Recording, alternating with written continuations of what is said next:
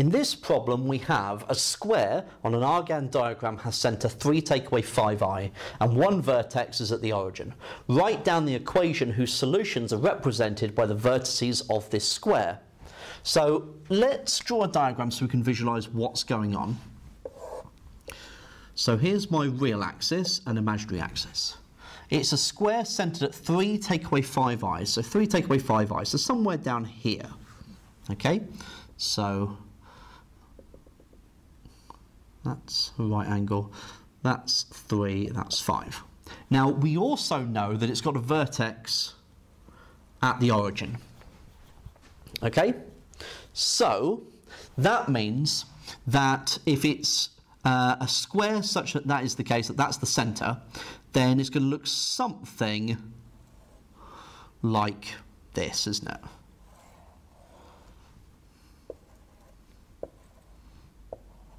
Okay, so I'm drawing it perfectly, but it's going to look something like that in order for that to be the case. Now, what we already know about finding the roots of complex numbers so far is that I can already say that the equation should look like this.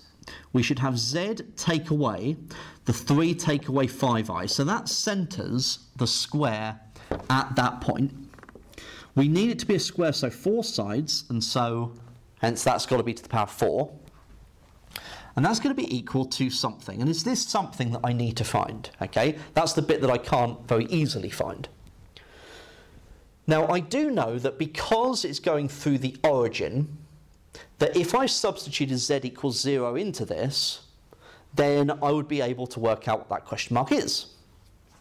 Okay, so when z is 0, we must have 3 take away 5i, well, the minus sign can be got rid of because to the power 4, so 3 take away 5i to the power 4. If I can work out that, that's the question mark. Okay? So, I'm going to use modulus argument form to get there. So I know that I can work out the modulus by doing the square root of 3 squared plus 5 squared, so root 34, 9 plus 25. So I know then that I've got root 34 times. Now, the argument will be the inverse tan, or sorry, the negative of the inverse tan of 5/3. Okay, so we're going to have cosine of minus the inverse tan of 5/3 plus I sine minus inverse tan of 5/3. Oh, let's not put brackets around it. I'll have too many brackets otherwise. Okay, so there, and that's to the power 4. Okay, so we've got root 34, and that's going to be to the power 4. So that's 1156. Then using De Moivre's theorem, the 4 can come inside here, so we can have cosine of minus 4 inverse tan of 5/3 plus I sine minus 4 inverse tan of 5/3.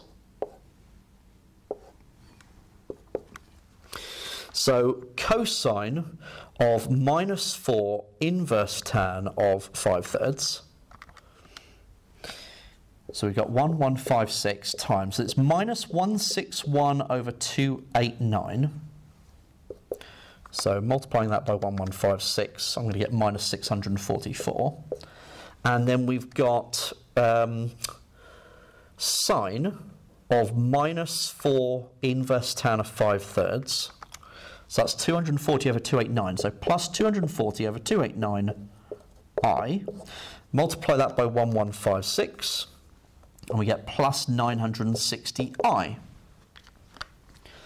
Okay, so that is my question mark.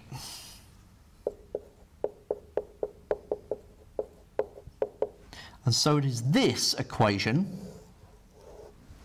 where the solutions are represented by a square centred at 3 take away 5i with one vertex at the origin.